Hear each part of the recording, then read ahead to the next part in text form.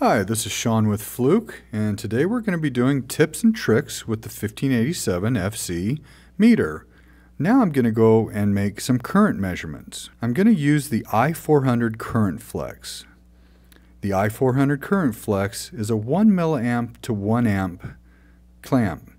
What that means is for every 1 milliamp I see on my meter, it represents 1 amp.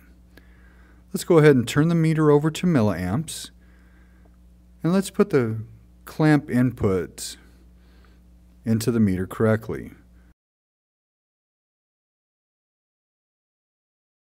Let's go ahead and make a current input measurement on the input to the VFD drive. As you can see here, I'm getting 8.3 amps. We're going to go ahead and save this measurement.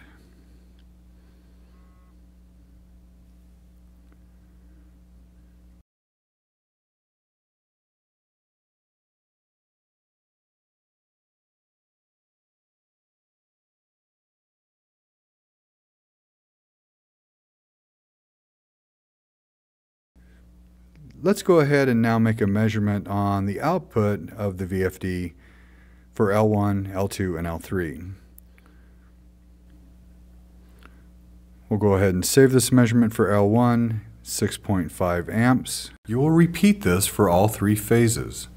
By doing this measurement, it allows us to look for common current imbalance faults.